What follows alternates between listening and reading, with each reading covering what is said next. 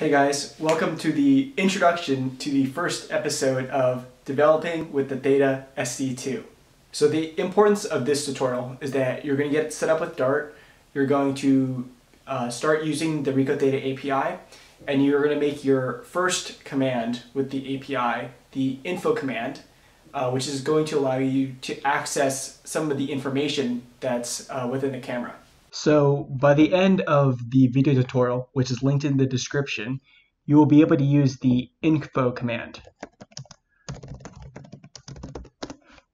So the info command is going to give you a lot of information about the camera. It's going to tell you the model number, the serial number, what firmware it's using, and this is just interesting information to know, but the important thing is that you've successfully used the API to issue a very basic command to the camera. And we're only going to build off the framework that you establish here to make a more and more complex and useful app.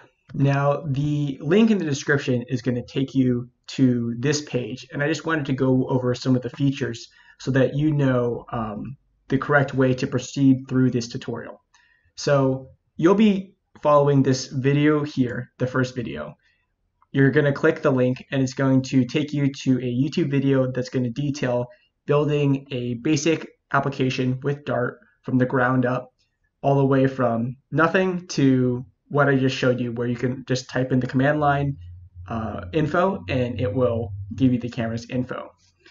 If for whatever reason you follow the tutorial to the dot and it's not working and you don't know what's wrong, we've also included the command line test. And so this is our GitHub repository that has all of the code that we've already written and that we know works. So if you can't get your code to work, go ahead and download the command line tests and then try to run the info command.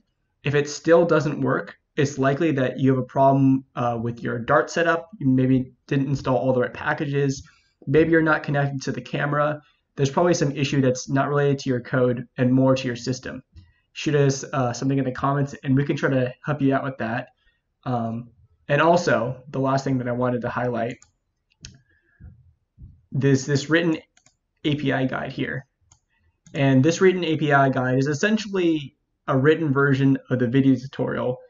And so if you're already familiar with the API and you want to move through the tutorial faster, you can always go ahead and click this written API guide and just read along at your own pace. So just to recap, by the end of the video tutorial linked in the description, you'll be able to run the info command and get some basic information from the camera. And importantly, when you click that link in the description, you're going to go to this page and be sure to follow this tutorial here to get started with Dart and start using the API. So let us know if you have any questions, either by email or by these YouTube comments, and we'll try to keep you guys updated as we roll out additional content.